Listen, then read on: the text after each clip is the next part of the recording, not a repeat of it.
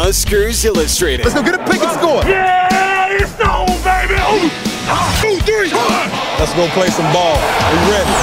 And now, here's your host, Chris Schmidt. Back with Huskers Illustrated HD. Time to talk defense for Nebraska 2011 spring football underway this weekend. And guys, Mike Babcock, Aaron Babcock sitting in. You know what? Nebraska looks pretty stable defensively. 3 anchors at each level of the defense. Jared Crick, the defensive tackle. Levante David, Mr. Tackler at middle linebacker. And then Alfonso Dennard, the Fonz, at the corner spot. How good can this defense be?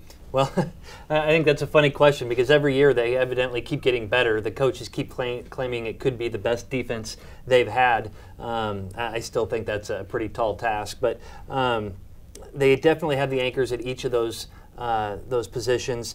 And I think one thing that'll be interesting to see is Carl Pelini is now going to be more of a defensive coordinator role where he can roam around. He joked that he's supposed to be calling the plays. That's the arrangement him and Bo have. We'll see if they stick to that. But it gets him off the defensive line and a chance to really work with the entire defense. So I think that's going to be maybe the first step for this defense. We touched on depth at quarterback last segment. How about the depth at linebacker when you have some guys coming back in a Sean Fisher and a Will Compton scheduled to be healthy this year? Well, yeah, I think depth across the board on defense. I think that was another one of the things that Carl Pelini talked about is he was pretty sure that this was going to be the deepest defense they've had.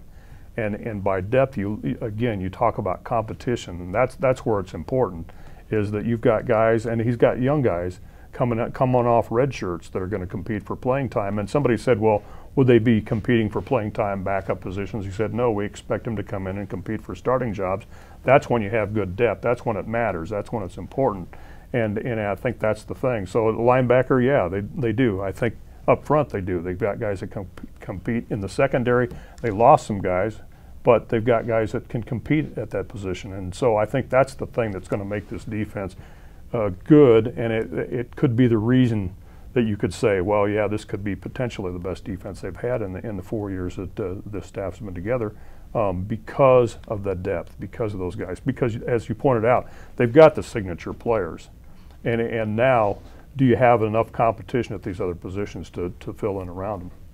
Well, tongue-in-cheek comment here, but if this is the best defense ever that they've had under the Pelini brothers, if you're calling defensive plays, you just kind of say, well, let's see if this works on 3rd and 10.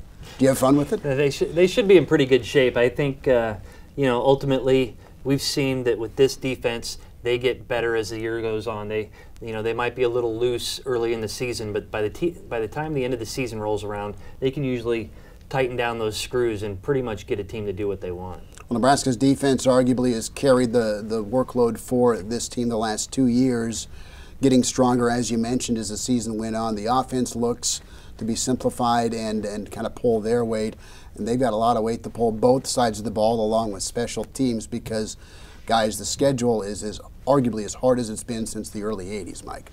Well, yeah, and the uncertainty going into the Big Ten. I mean, there's a whole different thing now, and that's one of the elements that has sort of framed spring practice going into this thing, and it's one of the reasons that Bo Pelini said, hey, one of the reasons I haven't been too available since the bowl game is that we've actually been working. You have new members on staff, but you're also going into a new conference. And even though there are going to be elements of the same, teams are going to play. Some teams are going to play the same way as what Nebraska saw in the Big 12, obviously. But across the board, they're probably philosophically it's a little bit different offensively, for example. And so you got to make some changes there, and you've got to adjust to that. So the coaches have been studying a little bit the Big Ten opponents, the Big Ten mentality. I think it's a little bit more of a rushing conference, and so that that's another factor. And then you look at the schedule, and Nebraska as the new guy on the block. They didn't give them any breaks, obviously, because if you're coming into that conference as one of the branded teams, we're going to put you with the other branded teams. We're going to make it worth our while, bringing you in here. So Nebraska has a killer conference schedule, and the newness of it is going to work to Nebraska's favor too. I mean, Nebraska's new to these teams. But Nebraska doesn't get too many breaks in that conference schedule. Aaron, you look at the schedule here. I mean, the non-conference looks pretty doable for Nebraska. Washington comes in, and a third time in a year and a half, Nebraska gets to hook up with the Huskies. Yeah, I think we've pretty much got Washington figured out at this point. Doesn't mean, as we saw in the Holiday Bowl, that it necessarily translates into a win. But, Tennessee, Chattanooga, Fresno State, Washington, those are games that you need to win. Obviously, at Wyoming, that's going to be a little crackerjack box out there with about 35,000 people, I think. But once you get into that conference opener there in Madison, Wisconsin, I think people are really going to start to see how difficult it's going to be to win that division in the conference every year. And then, obviously you've got Ohio State coming in, which obviously they've got their own issues, but there's no doubt about the talent they have. And then the end of that schedule, as Mike was saying, I mean, that is just cutthroat. At Penn State, at Michigan, and then the day after Thanksgiving game against Iowa. That's going to be as tough as anybody's schedule on the way out. Well, just looking at what's coming back from the Big Ten and the number of teams that could have landed in a BCS Bowl other than Ohio State. Michigan State just missed because of points. Iowa 2 years removed from an Orange Bowl trip. And you have up-and-comers with Minnesota, played well at the end of the year. Northwestern, a solid 8-win squad under Coach Fitzgerald.